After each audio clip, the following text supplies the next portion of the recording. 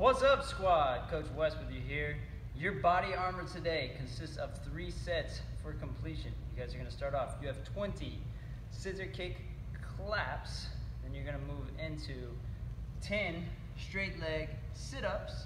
Moving into 20 straight leg bridge heel taps. Right and left foot on that one counts as 1 rep. So I want you guys to start off. Here's how we do it.